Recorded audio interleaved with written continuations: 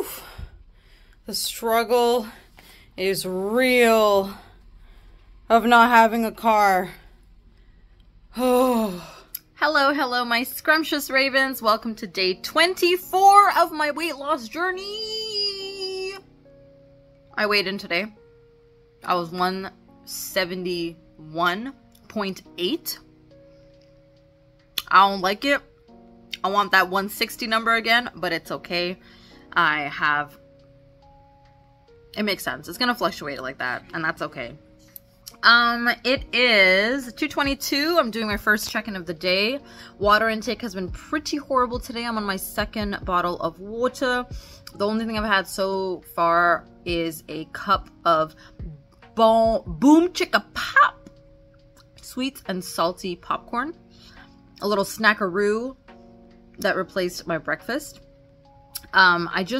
It was a rough morning, guys. It was just a rough morning emotionally. I couldn't get myself out of bed. I struggled. I don't know how, but I snoozed like 4 alarms. I slept through 4 alarms. And the most productive thing I did today was went and picked up some groceries. So let me show you guys what I have. Altogether, everything you see on this table costed me about $75. And I didn't realize how little is on my table right now. I'm gonna show you guys. Ta-da! So we got some eggs, feta cheese, Greek yogurt, red kidney beans. So I'm not really good with beans. They tend to really bloat me, but I saw this burrito recipe that seemed extremely yummy and it required kidney beans, so I grabbed that. Mayo racha, so mayo and sriracha, olive oil. I didn't realize this bag was so huge, so yeah, this was a surprise. Almond butter because I'm running out, tomato, 3 mangoes, halal chicken bacon. I plan to go over the weekend to my parents' house and I want to cook them a nice breakfast, so I have plans for eggs, chicken bacon, and some pancakes for them. And then this was the bread that my dietitian recommended to me. It's Stone Mill sprouted rye and 12 grains. Apparently this is quite healthy. So 2 slices is 130 calories, not bad. Green pepper, lime, 4 of these were on sale. It was 4 for $10. So I just got these Uncle Ben's because y'all know the disaster I had with cooking rice. And the dietitian said those are completely fine. Then we have some diced tomatoes, again for another recipe to use in a pasta. We have mango puree, and this is my first time trying some guac that's pre-made. I wonder what the shelf life of this is, or the refrigerator life once I open it up. Not sure. But yeah, I'm gonna start putting everything in the fridge and check in with you guys in a bit. Okay, it is 4:44 p.m. Having my first meal of the day. I'm super hungry. Gotta have my garlic pickle, and there's rice, some chicken thighs, and a little bit of veggies on the side, and some water. Still on that number 2 bottle. 6:51 p.m. Man, that bike ride got me gassed, bro. I'm tired. I also got what's it called? Hydrocortisone. This allergy anti-itch cream for like eczema and heat rashes. So I started putting it on there for today. Today I put it once. I'm gonna do it one more time before I go to bed. And hopefully it clears up in a few days. But yeah, ready to play some volleyball. I am tired. Whew. 8:00 p.m. Just finished volleyball. Gonna start the bike ride home. I'm so rusty, bro. I got like 1 serve over the net. My legs be hurting. My legs are hurting. It's my thighs, bro. My thighs be burning.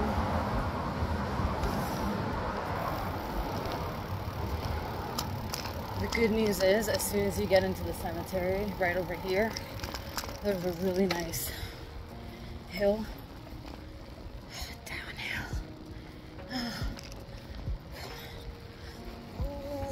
And it begins. Oh my god, I can give my legs a break. Holy.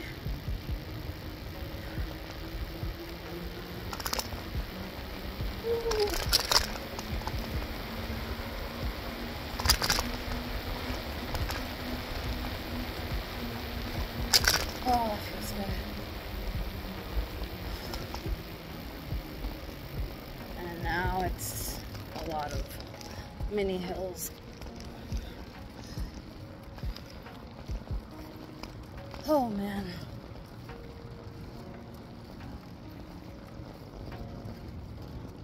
You know, I was thinking about something today and wanted to share it with everyone. You know how a lot of guys complain that, oh, girls don't want good guys. They don't want guys who are nice. They complain when you're too nice and all of that. Honestly, guys, I feel like it's the same for some guys. I feel like they kind of intentionally go for the more toxic people because maybe the nice ones seem boring and they're not given, they're so quickly judged just based on their kindness that people don't want to really give them more of a chance because they're like, ah, they're nice, they're boring. And I mean, that you could equate that to them being a toxic person too, because if stability and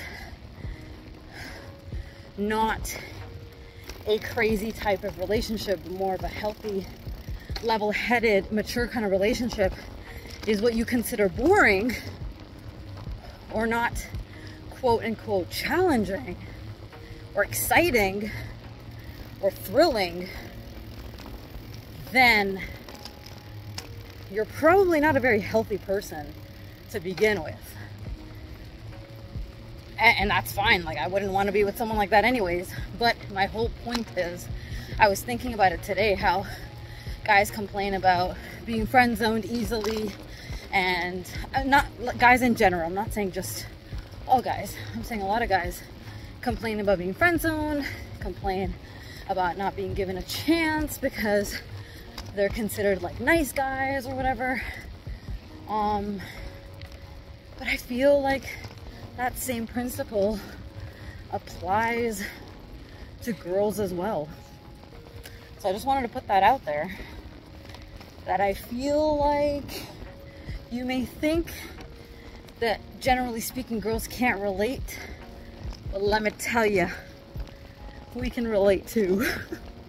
It's not just girls who don't go for the nicer people.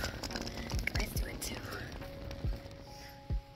Hi guys, it's 12:22 a.m. I was supposed to sleep a lot earlier, but I just felt super lazy, so I laid on the couch. I felt so lazy, guys, that I even skipped out on my nightly prayer.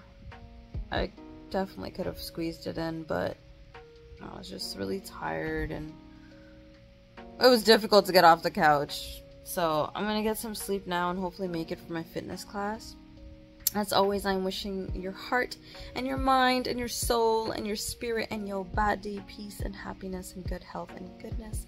Please choose to be kind to yourself and to others. Stay safe, my boo-boos. Stay scrumptious, my nunus. And God willing, I'll see you all in the next video if I'm healthy and able. The only thing that I had at night after that last meal that I showed you guys was a little container of yogurt, the pink lemonade yogurt. That's it.